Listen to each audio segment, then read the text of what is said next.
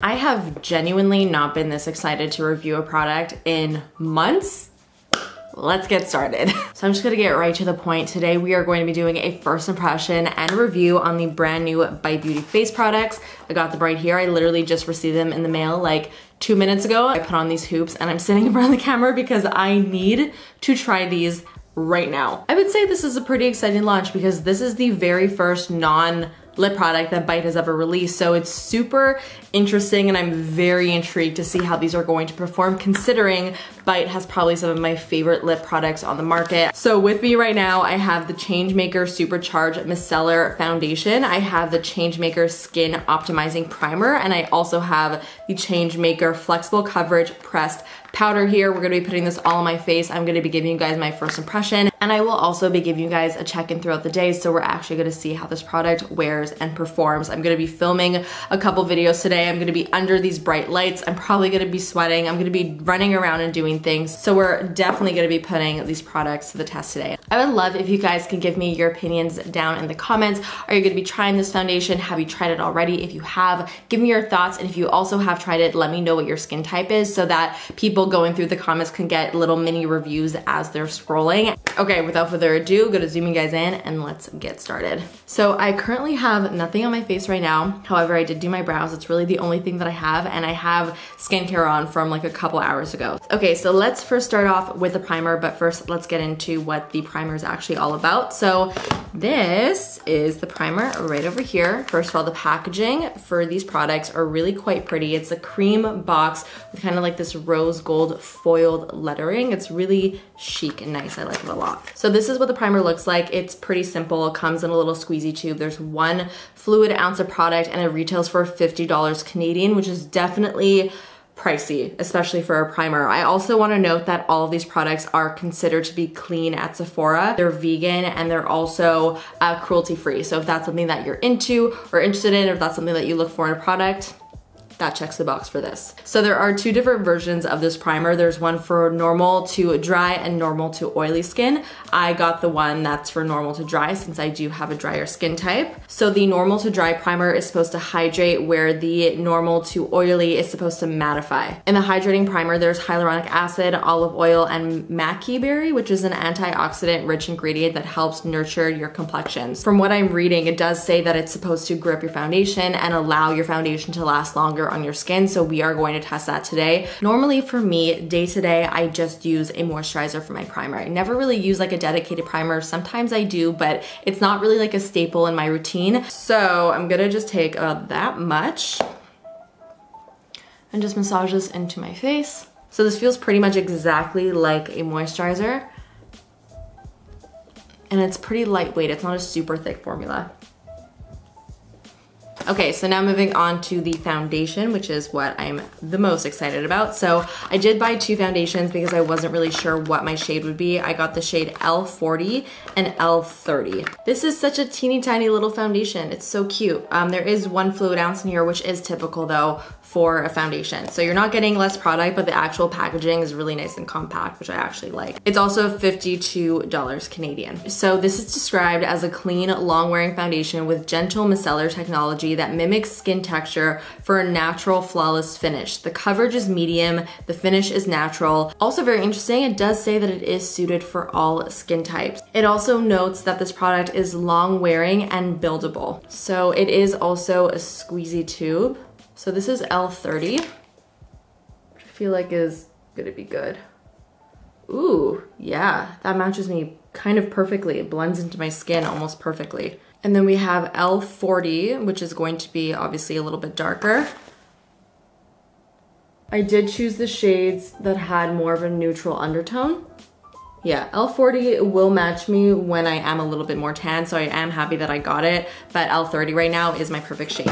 Okay, so to apply, I'm going to use a sponge on 1 half of my face, and then I'm gonna use a brush on the other half of my face. Let's do the sponge first. So I'm just taking a little bit on the back of my hand. It's a really nice texture. It's not watery, but it's not too thick. It's just really nice and creamy. So I'm just picking up some on my little Real Technique sponge, and I'm gonna just dot it and then start to blend it. Oh my God, these hoops are gonna get real annoying. So I'm gonna just apply a super thin layer all over my face, as you guys are able to see, and then I will build it up in the areas where I feel like I want more coverage, but so far, I'm really, really liking the way that's looking. It's looking exactly how I would want. It looks very, very natural. Like, when I look really close, it really doesn't even look like I'm wearing foundation. Like, I don't see the product sitting on my skin. And it gave me a nice kind of light medium coverage on that first application. So far so good. I'm now gonna go in with my foundation brush and let's see if that makes a difference in the application.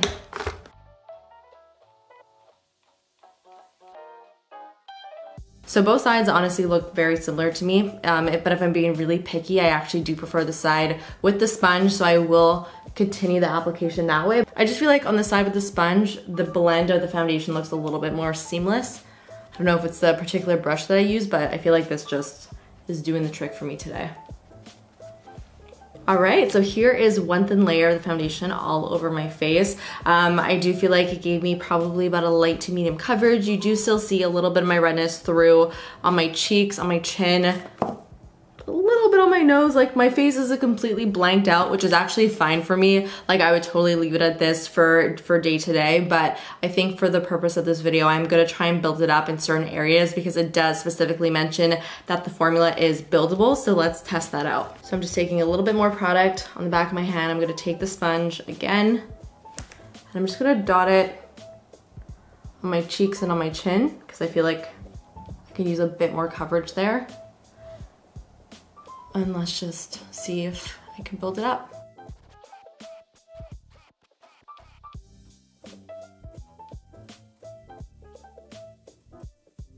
So it does seem like the formula is definitely buildable. It did cover up that redness on my cheeks pretty nicely and evenly, and I feel like now that I have kind of like a layer and a half on my skin is looking really, really nicely perfected, but still not heavy. So as far as the way that it feels on my face, it feels really nice and lightweight. It doesn't feel heavy at all. It also doesn't feel sticky. It really doesn't feel like a foundation that I'm going to have to set down with powder, which is awesome because as somebody with dry skin, as you guys know, I like to avoid powder as much as possible. And this doesn't feel like it's going to slip and slide on my face. Like, it already kind of feels like it's set down. So far so good. It's really looking exactly how I expected it to look, especially based on the way it was described. And the best way to describe it is that it just looks really nice and healthy on my skin. It has a nice little glow, but it's not overly glowy. It's not overly matte. It's just that perfect natural finish. Okay, just to quickly do the concealer. For my concealers today, I'm gonna just take my Joe's Maran Vibrancy. I'm just gonna apply a little bit underneath my eyes. I know a lot of people were kind of concerned with the fragrance that was in here, especially considering this is a clean product and a lot of people are sensitive to fragrance. For me personally, I'm not sensitive to fragrance, but I do know a lot of people who are and like break out if there's fragrance in products, so I can understand that would be a little bit frustrating, again, considering this is a clean product.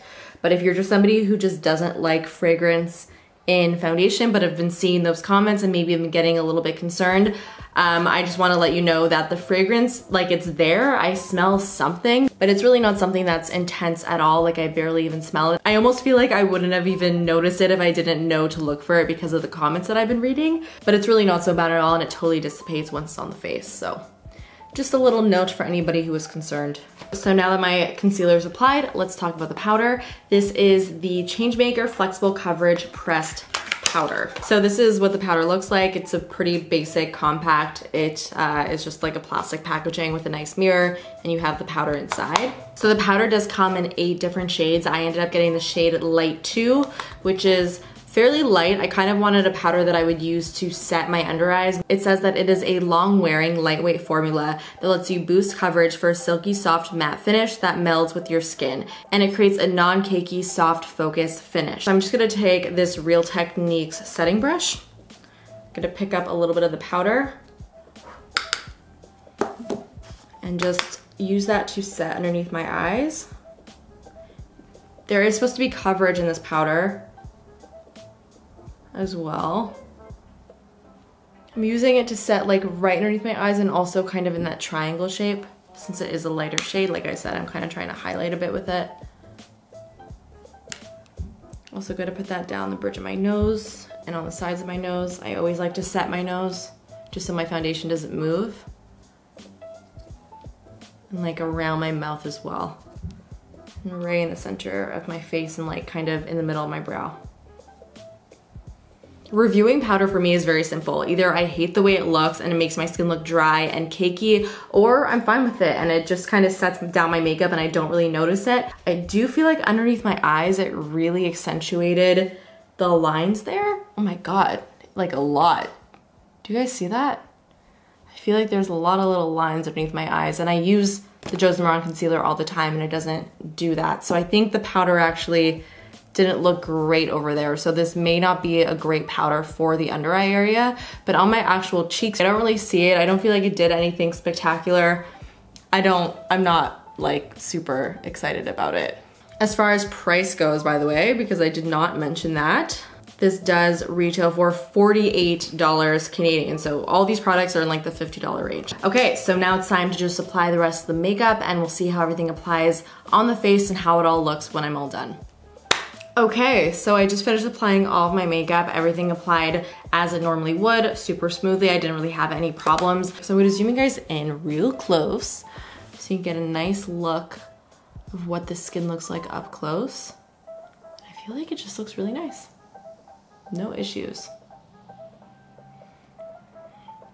So right now it's actually a little bit later in the day. It's already 4 p.m. and it's like getting dark out already, which sucks. So unfortunately, I'm not gonna be able to show you guys what the foundation looks like in natural light. Listen, it is what it is. I will still give you updates though throughout the night. I'm gonna be wearing this until the very end of the night and I'll let you guys know how it wears. Hi guys, it's late. I'm very ready to take all this makeup off, so I'm here to give you my first really and final update. Now I was initially going to do multiple check-ins throughout the night, but every time I would look in the mirror to kind of like see what was going on, nothing really changed. So I felt like it was kind of pointless for me to just go on camera and be like, yep, everything's the same. So I figured I would just come on here in the end and just tell you how everything performed over the last 8 hours. Okay, let's take a nice little quick look at my face. I'm gonna zoom you guys in real close so that you could take a look with me. Okay, so I think it's really safe to say that this foundation wears really well. I have been wearing this, like I said, for 8 hours, and there is pretty minimal change to the way that my foundation actually looks.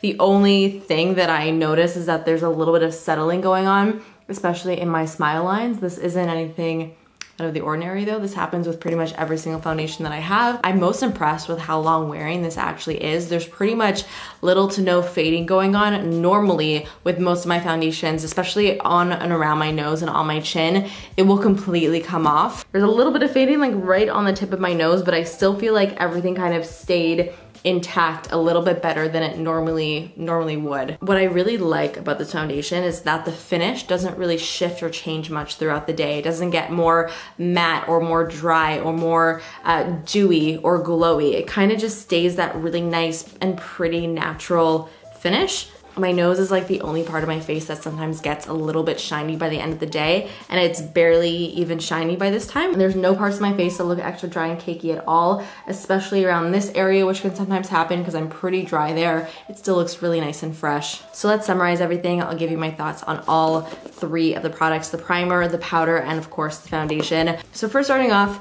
with the primer. Now while the primer did work fine, I felt like it hydrated my skin nicely. I don't feel like this is a life-changing primer, and especially considering it is $50, does the same thing that my moisturizer does. So I think this would probably be a product that I would skip on. However, I would say that if you do want something that's really nice and hydrating, that's not your moisturizer, that does kind of, you know, grip your foundation a little bit more than a typical moisturizer, then I would say that this would be something nice to try out. Do I think it's life-changing? No, but it is a nice product. I honestly don't really have like strong feelings for it either way. It's kind of like whatever. As for the powder, now initially I really didn't love the powder. I felt like it looked a little bit too heavy, especially underneath my eyes, and I still feel like my under eyes have definitely looked better. They're a little bit heavy and crepey looking right now, but I do feel like the powder did do a really good job of kind of smoothing out these areas right around my cheeks. But at the same time, it's not a powder that I'm totally crazy about. There are other powders out there at a similar price range that I definitely prefer. Like the Hourglass Veil is like one of my all-time favorite powders. I feel like this gives me an airbrush look, but it doesn't look heavy underneath my eyes or on my face. I feel like I kind of gotta test it out, try it more with even other foundations and see how it performs, and I'll give you guys an update with how I feel about it. Last but not least, of course, the foundation. Yes, I do really like the foundation. I think that was clear throughout the video. It really does have kind of everything I look for in a foundation product. I am really looking forward to using this product with my typical routine, like with the alpha oils that I normally use and with my normal typical moisturizer and just with like the typical prep that I do for my skin, because I feel like it's really going to make this product shine. I didn't really want to do that today because I kind of wanted to let the foundation shine on its own. I didn't really want to change it too much with other products, so I kind of wanted to keep it really, really nice and simple. I think after that, I'm really gonna fall in love with this. Right now, I do really, really like it, but I kind of feel like it's gonna push it over the edge once I go with my typical routine. If you guys want, I can do a quick little foundation routine using my typical products with this foundation on Instagram stories. So if you wanna see that, let me know down below in the comments and I'll be sure to do it. And of course, follow me there if you wanna check that out and also just see everything else that I'm up to. All right guys, so that is it for my review of the new BITE Changemaker foundation. I really hope that you guys enjoyed it. Let me know all of your thoughts down below. As always, give this video a big thumbs up if you love foundation reviews and subscribe if you're not subscribed already, and I will see you guys in the next one. Bye.